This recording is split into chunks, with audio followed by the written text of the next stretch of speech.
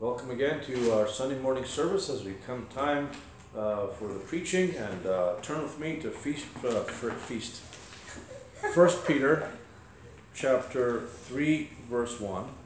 1 Peter chapter 3 verse 1, and we're going to read the first 7 verses of this chapter, and then we'll get into our message.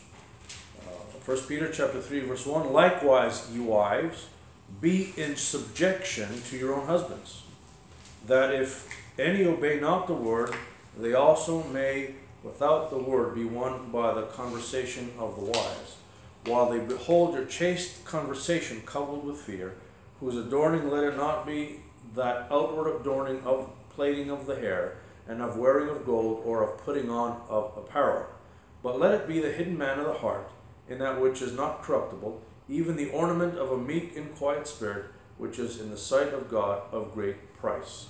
For after this manner in the old time the holy women also, who trusted in God, adorned themselves, being in subjection unto their own husbands. You see here, holy women. Holy women. If a woman is holy, she will be in subjection unto her husband. Even as Sarah obeyed Abraham, calling him Lord. This verse right there rubs a lot of women the wrong way. Even as Sarah obeyed Abraham, calling him Lord, whose daughters ye are, as long as ye do well, and are not afraid with any amazement. Likewise, ye husbands, dwell with them according to knowledge, giving honor unto the wife, as unto the weaker vessel, and as being heirs together of the grace of life, that your prayers be not hindered. Let's pray. Heavenly Father, we pray you bless the message this morning. Talk to us through your word, Father.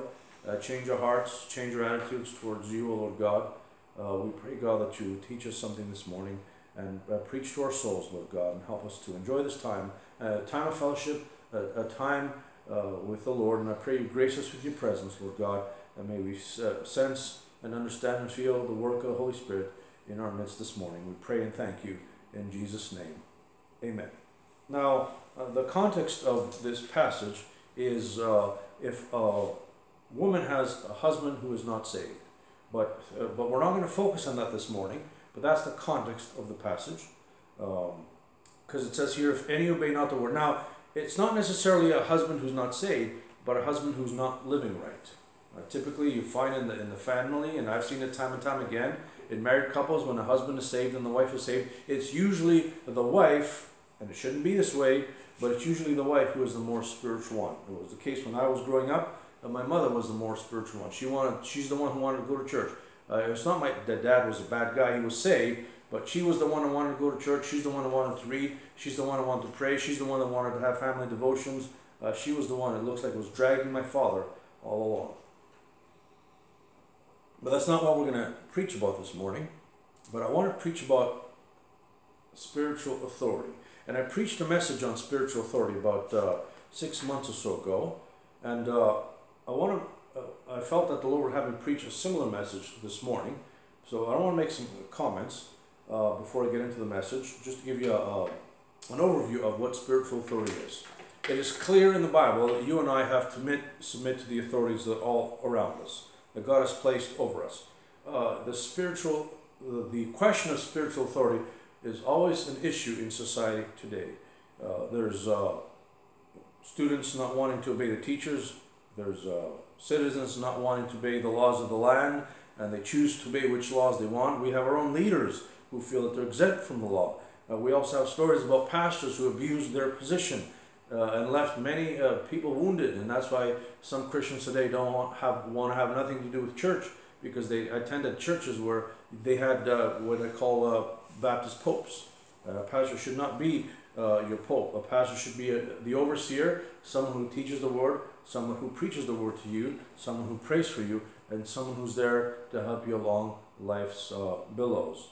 But you should never, and I'm careful about this, I've always been careful, that you don't want to become a pope, and you don't want to become a legalist.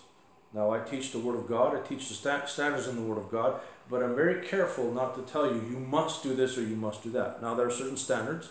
I will delineate those standards based on what my understanding of the Word of God is, and I pray that the Holy Spirit will lead you and move you into adopting these standards as your own convictions. But this morning I wanted to remind ourselves of the importance of spiritual authority. This phrase, spiritual authority, rubs people the wrong way. Because the fact is, most people who are in authority today abuse that authority. And sometimes I have these discussions with my children, with my wife, as pastor of this church. Sometimes you feel like telling people, you must do this, you must do that, and you want to get angry at the people because they're not doing what God expects them to do. But I have to step back and say, well, it's not my job to get angry. It's my job just to tell the people what they're supposed to do. Then it's up to them to obey God according to their own free will. But the sad part is many people have abused their authority. And in today's society, we have many that refuse to submit and have little regard for authority. Scripture is clear that God is over all and He is the supreme judge and king. Scripture is clear that Christ is the head of the church and not the Pope. Scripture is clear that the pastor is the presiding elder over the local church, and along with other elders of the church, he's supposed to rule the church of God. He's not supposed to lord it over them, but he's simply supposed to rule with humility and sobriety. Scripture is clear that the husband is the head of the home. I can hear all the tomatoes being thrown at me, all the eggs being thrown at me by the liberals, but the Bible is clear that the husband is the head of his home. Scripture is clear that God has ordained government to secure our God-given rights and to punish the evildoers. Our rights do not come from government. They come from God. The government is there, ordained by God. Now, I'm not one of those anarchists that believe we should have no government. I believe government is there because God put them there to protect us and to protect our rights and to punish the evildoers. There are three institutions that God has ordained. The first is the home, next is government, and third is the church. God Himself has ordained all these three institutions, and I'm against those Christians who are completely against government. We need government, but we need limited government. And these institutions were instituted in that order. They each have a divine purpose, and many problems develop when one institution tries to do the job of the other. When the government tries to get involved in church, they shouldn't. When church tries to get involved in the home, they shouldn't. The man is the head of his house, and you would hope that he would run his house according to the Bible. As a pastor, I don't have a right to meddle in your own personal affairs and how you run your house. My job is to teach you how you should run your house, and then how you run it is up to you. I'm supposed to teach you what the Bible says, and after that, it's not my job to come into your house and start telling you what to do. I don't believe that. I don't believe the Bible, it gives me that authority. Some pastors have a differing opinion of that, but it's unscriptural. And again, problems develop when one of these institutions tries to meddle in the other's affairs. Now, the church should not meddle in government's affairs. It does not mean that the church should not call it government. That's where we get mixed up. I don't tell government how to run the country. All I tell them is what they're doing is right or wrong. That's the job of the church. If the government is allowing women to kill their babies, the church has to step out and say that is a sin, that is wrong.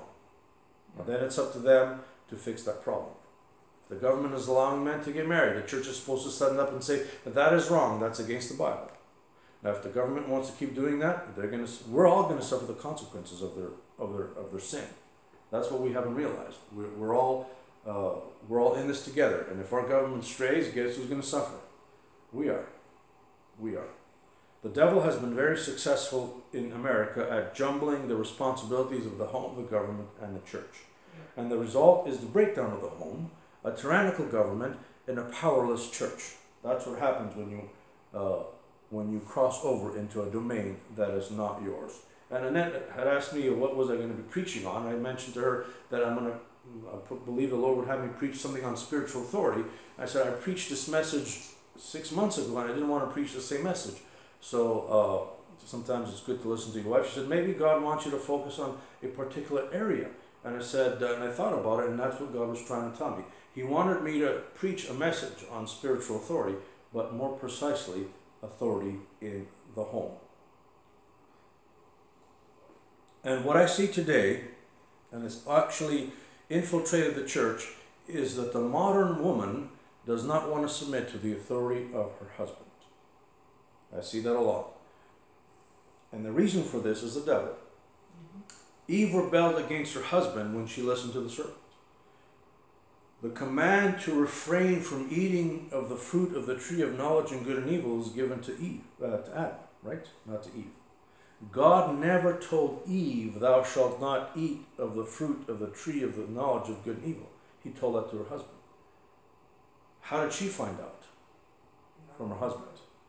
It was his job to tell her what God commanded him.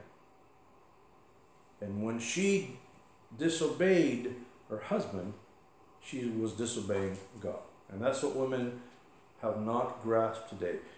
Now, we're all talking about in the context of the Lord. I'm not talking about an abusive husband, a husband who does not love God, a husband who's not serving God. That's not what I'm talking about. If your husband is a Christian and he's serving God, you are to obey him. And when you do not obey him, you are basically rebelling against God. In Genesis 2:15, the Bible says, and the Lord took the man and put him into the garden of Eden to dress it and to keep it.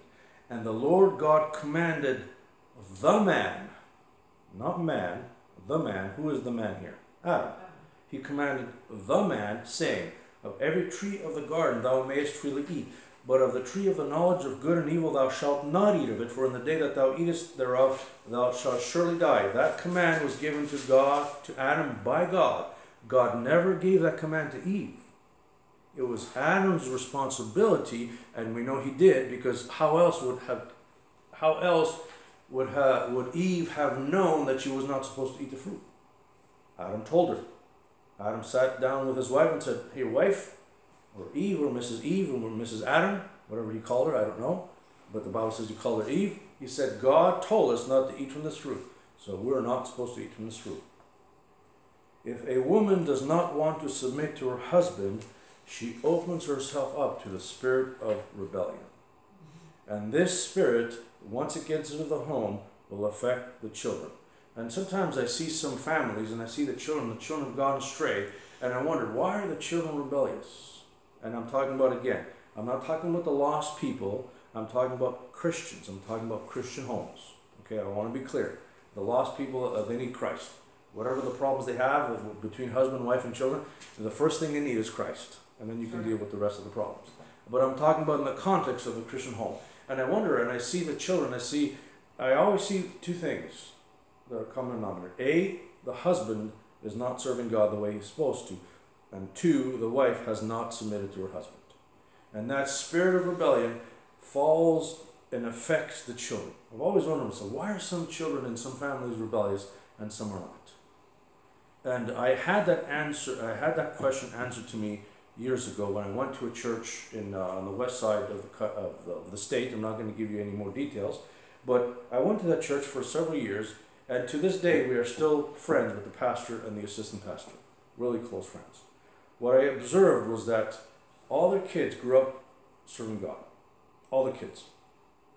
The guy who was responsible for the school, the pastor, the assistant pastor, everybody involved in that ministry, all their children grew up, and we attended some of their weddings. We've known these kids when they were little. We saw them grow up in the church, in the home. And all of them, bar none, are serving and following God today.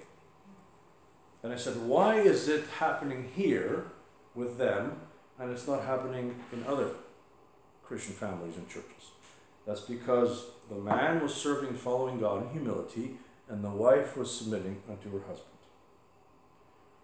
Oftentimes, when Annette and I get to meet some couples and we get to know them, I'm telling you, as God is my witness, we don't gossip, but we know quickly when the wife is not submissive to her husband.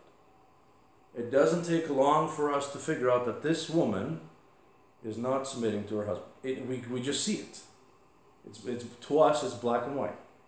And what I'm saying this morning will rub many of you the wrong way. But I have to warn you, the devil is trying to destroy your family. And he will try with the children, and if he'll try with the wife, and he'll try with the husband. Now, I'm not picking on wives today, I'm not picking on anyone today, I'm picking on everyone today. But the devil is going to try to destroy your family. He's going to try to get you through your children, and he's going to try to get you through your wife, and he's going to try to get the family through you. One of the agendas of Hollywood has been pushed to us is the dumbing down of dad. The dumbing down of dad. Dads are often portrayed as useless, lazy, incompetent, stupid, bumbling idiots, doofuses, selfish oafs, and even if dad has a good job at a home, he's forever making messes that must be straightened out by mom. They are shown as being incapable of taking care of their own children and inept at running their families. And this is how the typical commercial or sitcom personifies a man who happens to be a dad. The devil hates dad. The doofus dad stereotype was introduced with characters such as Fred Flintstone, Dagwood Bumstead, and even Charlie Brown's monotone parents. I read an article years ago by John Tierney. He actually from the New York Times, and this is a liberal rag, we know that. And he wrote this: "One evening after watching Homer Simpson wreck the family car at the monster truck rally and plunge on a skateboard into Springfield Gorge, my 6-year-old son asked me, 'Why are dads on TV so dumb?'" A 6-year-old child was able to pick that up. There's an agenda of Hollywood to dumb down dad, because if they make dad look like a doofus, like an idiot, like a dolt, then the wife is not going to respect him, nor the children. Now, if the purpose behind this is when the kids are watching these shows, it's intended to create a doubt in their minds regarding dad. And that's what Hollywood wants to do. They are a tool of the devil. Hollywood is a tool of the devil. And if they can cast dispersion over fathers, then they have succeeded in warping a young person's mind regarding God. And that's, if a child has the wrong view of dad, then the child is going to develop a wrong view of God. Negative general portrayals of fathers, husbands, and men in TV commercials and sitcoms continues to a decrease in men wanting to assume the roles in society. When a man is consistently attacked of being a dad, of being a father, of being a head of his household, he says, the children who are watching this, they say, why do I want to grow up and be a dad? In the Old Testament, the main responsibility of teaching God's word and precepts to the younger generation fell on the father. It does not mean that the mother was absolved of this responsibility, but the main responsibility fell on the father. It was the father who was tasked to teach his children about God. Deuteronomy 6 verse 7 says, "And thou shalt teach them diligently unto thy children, and shalt talk of them when thou sittest in thine house, and when thou walkest by the way, and when thou liest down, and when thou risest up." A dad's supposed to constantly teach his children about God. Constantly. Instead of teaching young men to want to be dads, Hollywood is teaching them to grow up and become women. And you're seeing now a major push the last few years in school system, in the public school system, in our society, that they want young kids to question their identity. Society is really pushing the alphabet soup lifestyle, the LGBTQIABCDE, add a whole bunch of letters. They just keep adding letters because it's not enough. Everything that God has set up and ordained as proper in the scripture, the devil will try to subvert.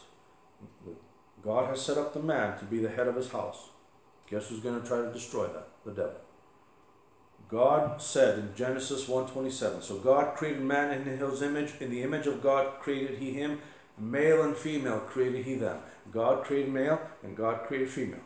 What does the devil wants to do? He wants to switch the roles. He wants men to become women, and he wants women to become men. Right. Everything that the society is pushing is not because of society, it's because of the devil. And it goes contrary to Scripture. God says male and female created he them. He didn't say trans and trans created he them. All this confusion in society today is by the devil. And when a kid gets into puberty, there's a little bit of confusion. And that's when mom and dad is there.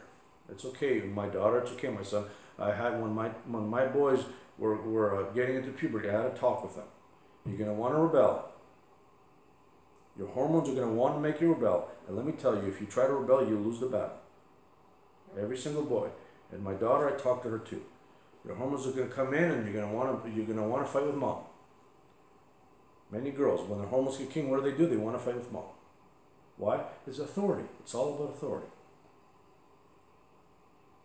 Genesis 5:2 again. Male and female created he them, and blessed them. And don't miss this. Don't miss this. Male and female created he them, and blessed them, and called their name Adam, not Eve. And this is why a woman takes her husband's name. Why? Because God said it that way. God didn't call them Adam and Eve. He called them Adam, Mr. and Mrs. Adam, in the day they were created. I have a friend who used to say, if you get into a car accident and your car bursts in flames and you are burnt to a crisp, when they're going to identify you, they're going to look at your teeth, whether you're a man or a woman. Your own teeth. Did you know that your gender is stamped in your own teeth? You can lop off all the body parts you want. You can add all the body parts you want, but it doesn't change your chromosomes. Right. You have an X and X or an X and a Y. You can take all the hormones you want. You can grow all the facial hair you want. You can shave off all your hair, but it doesn't make a difference. You're either XX or XY. And if you have a genetic defect, you may have an extra chromosome, but we're not talking about that. That's not the norm. That's a defect. We know that. The devil is attacking fathers, mothers, and children. And this is why the trans movement is primarily directed at children. Do you ever wonder why? Because if the devil can get the children confused young, then he's got them. Statistics are now coming out that all these trans people, after they have the gender surgery or they lop off body parts, 50% of them attempt to commit suicide. 50%. It's not normal. And we have to call it out. Protect your children. Again, I've said this before. You may, right now I'm going to say something that's probably going to upset you.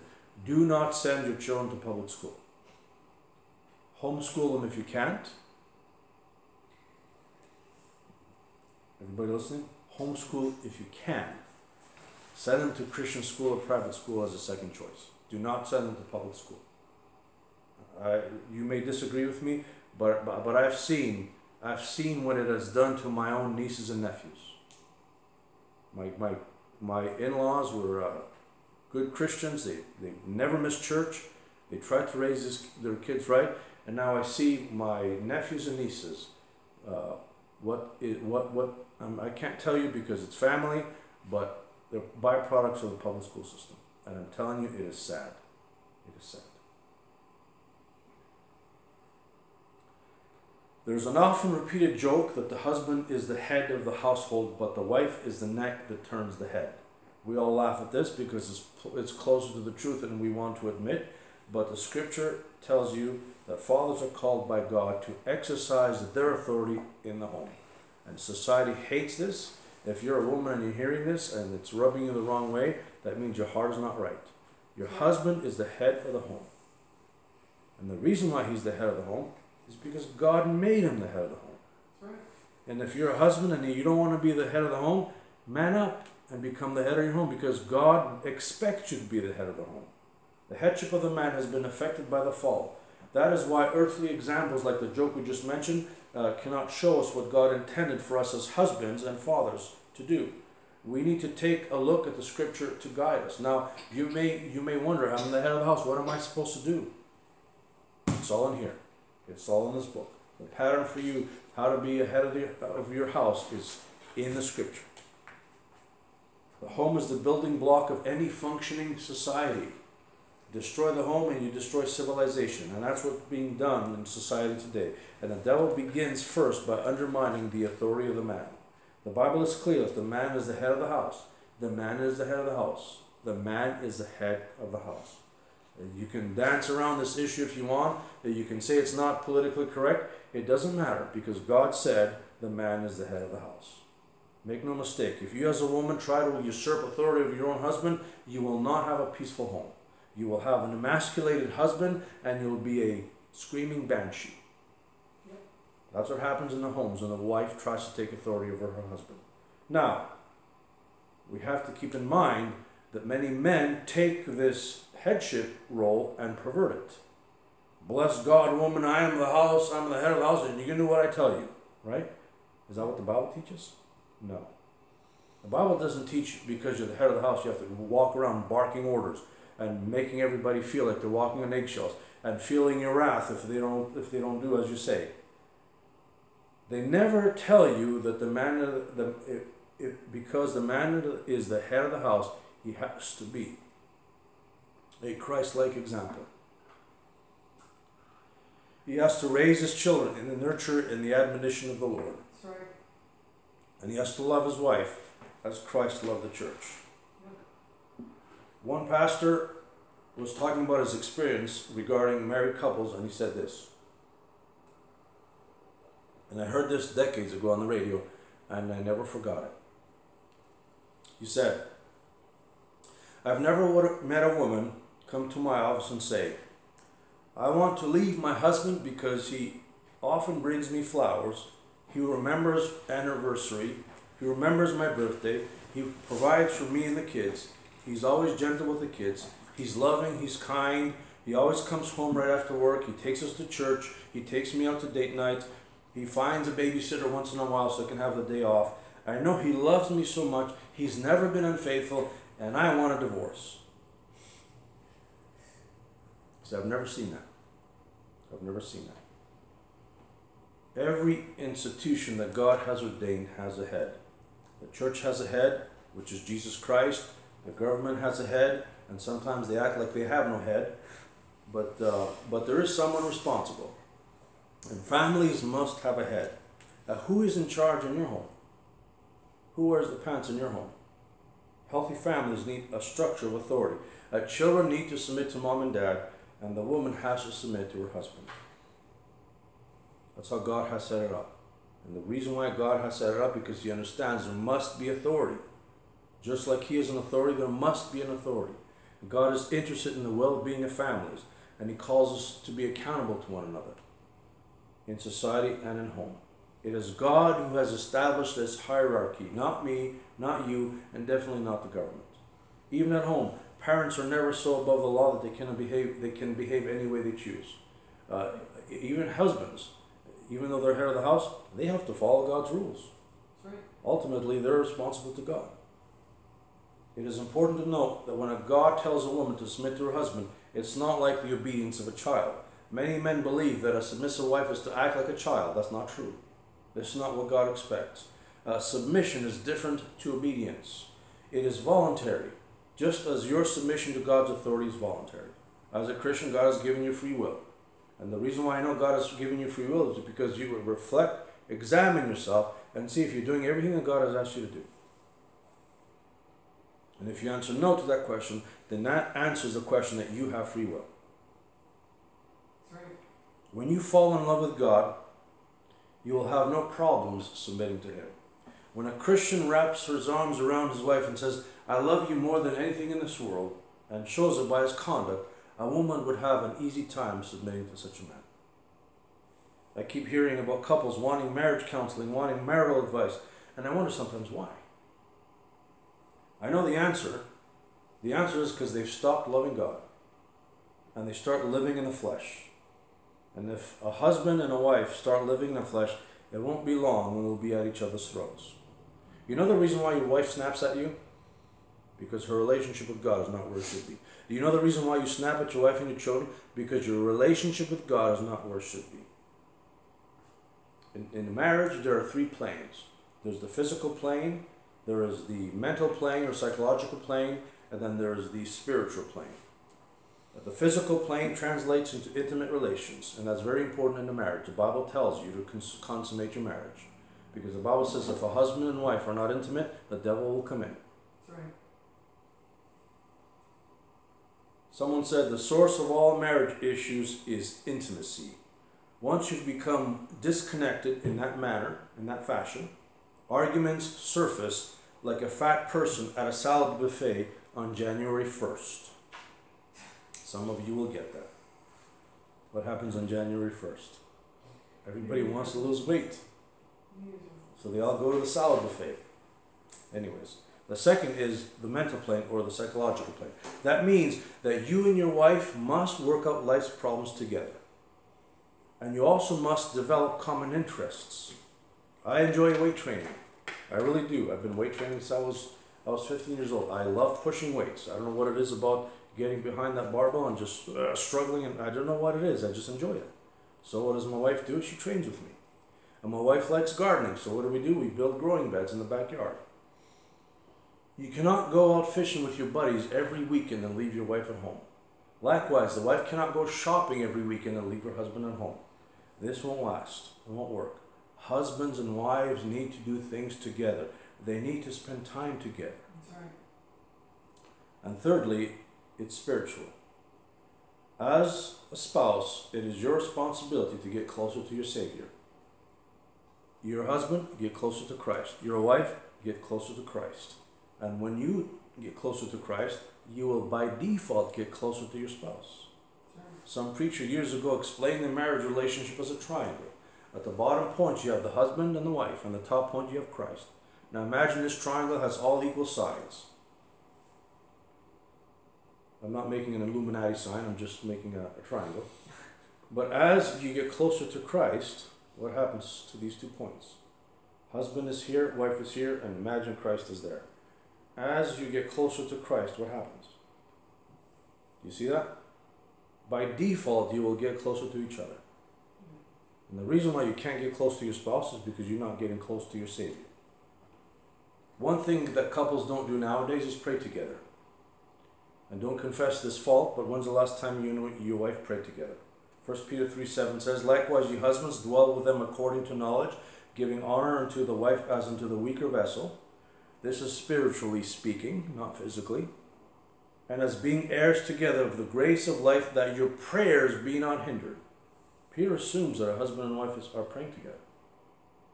When the Bible says that wives are submitted to their husbands, this has to do with things that are not contrary to Scripture. If your husband asks you to commit a robbery with him, are you supposed to do it? No. When the Bible says to a woman she's supposed to submit to her husband, it's supposed to do with the things of God, things that are scriptural.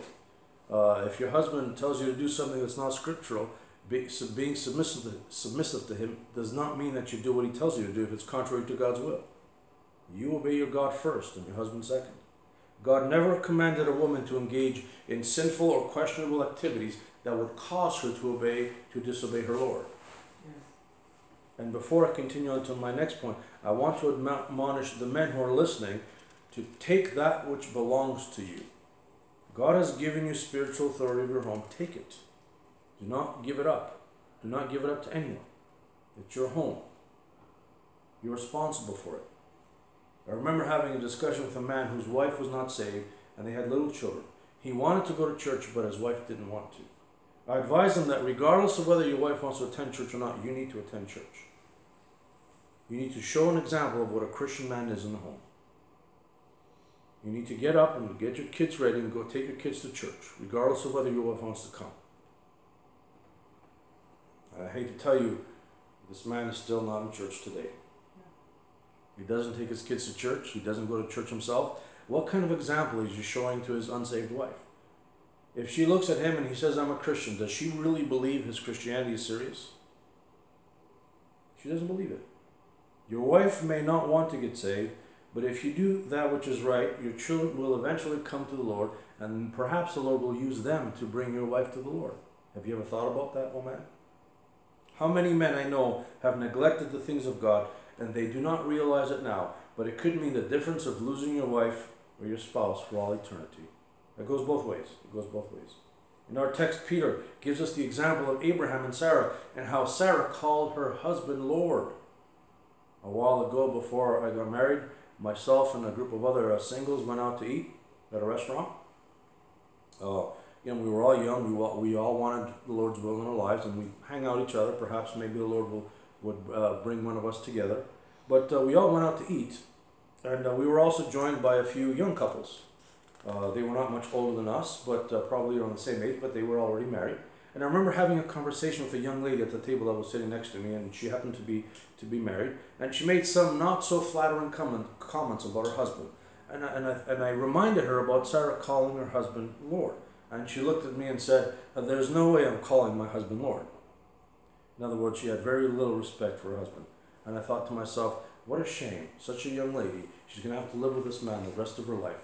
They've been barely married for some time, and she already has no respect for him. Sarah had no problems calling her husband. Now, I'm not saying that as a wife you should go around calling your husband Lord. That's not what I'm saying. But Peter says that Sarah called her husband Lord. And the reason why she did that is because I believe she deeply loved her husband and she deeply respected him. Listen to what Abraham had to say about what God had to say about Abraham in Genesis 18:19. For I know him, that he will command his children and his household after him, and they shall keep the way of the Lord to do justice and judgment, that the Lord may bring upon Abraham that which he hath spoken. Notice what it says? Abraham is going to command his children and his household. You know what that means? That as the head of the home, you have to command your children and your wife to obey God. It's your responsibility. Don't let the devil take that away from you. This is one important requirement for you to fulfill as a man.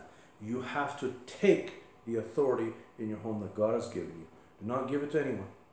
Do not give it to the devil. Do not give it to your wife. Do not give it to the neighbors. Do not give it to your parents. It belongs to you. God has given it to you.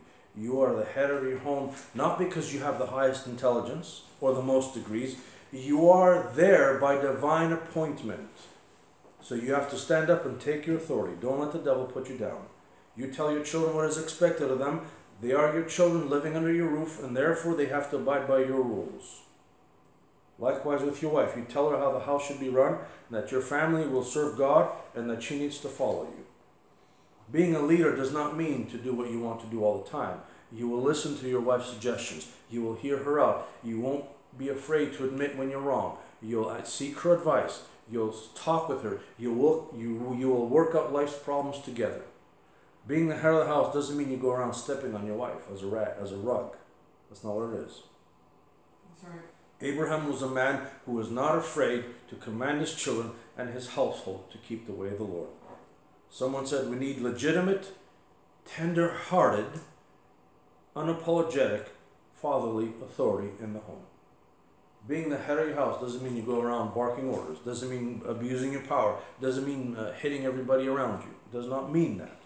A father who is the head of the house knows the Bible. He loves the Lord and has surrendered himself to Christ and never apologizes for being the head of his house.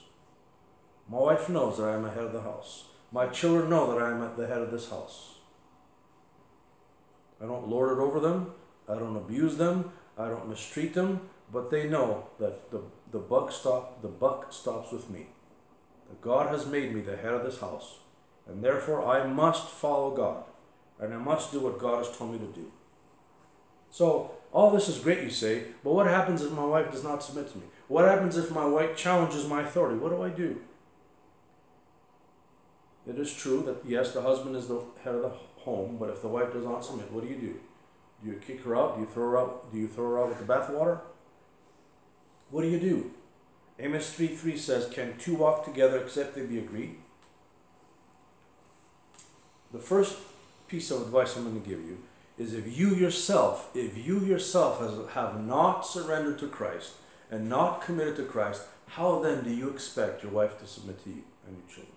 That's right. Make sure that you as a man are doing all that God expects from you and all that God requires from you. Make sure you examine yourself and say, am I doing all the things that God wants me to do? Am I devoted to my God? Am I serving my God? Am I obeying my God? Have I submitted to my Savior? And once you're at that point, then you can begin to petition and ask God for help to get your wife to the place that she needs to be.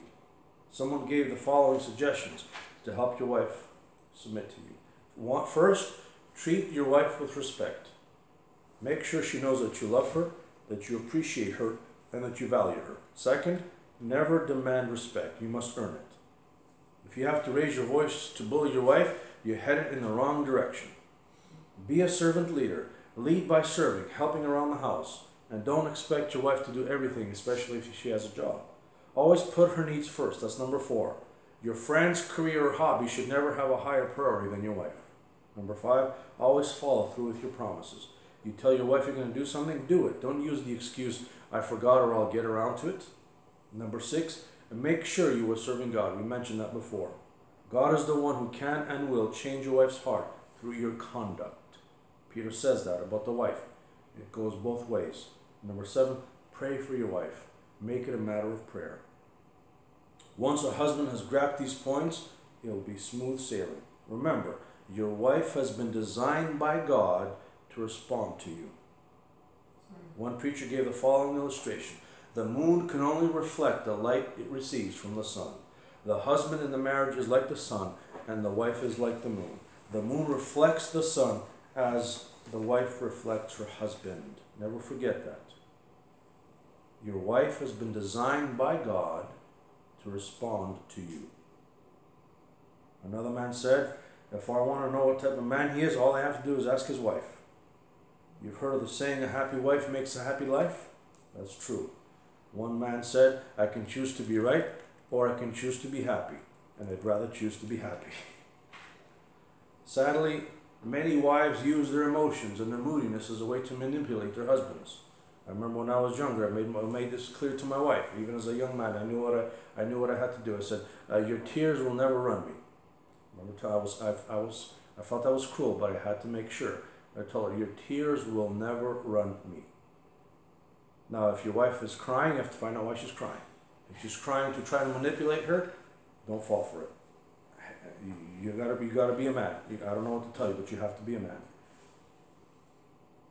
But as a wife, if you're happy as a wife, then your home is going to be happy. The Bible warns us against a woman who is not happy. Proverbs 27:15 says, a continual dropping in a very rainy day and a contentious woman are alike. Proverbs 21:9 says, it is better to dwell in the corner of the housetop than with a brawling woman in a white house. And if your wife's not happy, ask yourself why. You're the head of the house. You have to help her. You have to find out, why is your wife not happy? What are you doing? Perhaps maybe you're doing something to cause her to be happy. I kid with my wife sometimes. I say, am I making your life miserable? That's a joke. When I see her and she's not happy, I say, am I making your life miserable? What am I doing wrong? I don't think she appreciates that joke, but sometimes I kid with her that way. But wives have the power to transform their homes from a vortex of negativity into a refuge of joy. And that's the spirit that Sarah had. And that's why Sarah was able to call her husband Lord. She loved him and she respected him, and she had no problems calling him Lord. And as it goes both ways. As a husband, you honor your wife's wishes, and as a wife, you honor your husband's wishes. And you do this by listening to them intently, by listening to them with your mind being fully engaged at what you're saying. Sometimes me and my wife have an agreement that if I'm doing something, if I'm listening to something, or if I'm engaged in some activity, she can't just start talking to me. We've had this agreement for years. That first you must get my attention. And I promise you, if you seek my attention, I will give it to you. But don't start talking. And sometimes she starts talking, and a few minutes later I said, are you talking to me? And I've told her, get my attention. And as soon as you get my attention, I promise I will listen to you. You got to respect each other's wishes. You got to listen not only with your ears, but also with your heart and with your brain. Sometimes I accuse my children of not caring because we talk to them, we give them commands, and we told them, have I not explained this to you? Have I not told you this? How many times have I told you this? I don't remember, I don't know. And then I accuse them of not caring because I teach them, if you cared, you would listen not only with your ears, but you would listen with your heart and you would listen with your brain. You would hang on every word that comes out of the person's mouth, especially if you know that you have an issue with paying attention. And husbands, we're guilty of that. Sometimes our wives talk to us and we don't know what they're saying. If we cared enough, we'd be engaged with our minds and with our hearts. If my spouse is important to me, I want to hear what she has to say. It's not easy, but it needs to be done. Husbands are the best people to share secrets with. They'll never tell anyone because they aren't even listening. It shouldn't be that way though. But the husband is the head of the house and he must take the helm in humility. In his own way he must submit to his wife. This does not mean When the Bible talks about submission, it goes both ways. Yes, the husband is the head of the wife. She submits to her husband, and the Bible says we are submit to one another.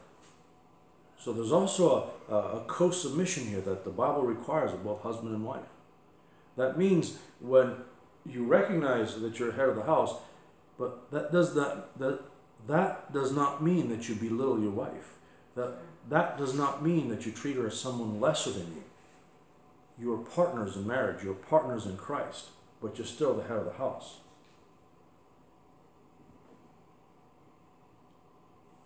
As a husband, your concern and priority is to be the fulfillment of the needs of your wife.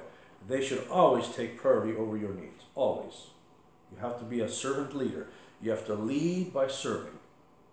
You serve your children. You serve your wife. You serve your family. Jesus said he did not come to serve, to be served, but to serve. In Mark 10:45, he says, "For even the Son of Man came not to be ministered unto, but to minister, and to give his life a ransom for many." Jesus was a servant leader. He never forced any of his disciples to follow him. He did choose 12 of them, but then again, they too had a free will to follow him. He chose 12, but did not one betray him? And later on, Jesus had to shake him up and say, "Peter, why aren't you doing what I asked you to do?" After the Lord died on the cross, and after he rose from the dead, there was a time in Peter's life, he goes to the rest of the disciples, "I'm going fishing." He wasn't following God. He said, I'm done with this, I'm going fishing. And Christ had to come and say, "Peter, do you love me?" It was God who came and saw Peter and says, "Peter, I don't want you to go fishing. I want you to follow me and serve me." We have to use Christ as an example. Marriage is not a 50-50 proposition. It's neither a 100-0 proposition. I've heard people say, "You give 100% and don't worry about your spouse." That's not going to work. Marriage is 100-100. You give 100% and your spouse gives 100%. Otherwise, it's not going to work. God wants your marriage to be great. He's the one who actually created marriage. And he created it to be wonderful, to be a slice of heaven on earth. And this is why God likens the relationship between Christ and the church to the marriage relationship. You can make your marriage a little bit of heaven on earth by following God's design and structure. Obey God's plan and you will reap the benefits. Ignore God's plan and you will suffer the consequences. Let's pray. Heavenly Father, we thank you, Lord God, for your goodness.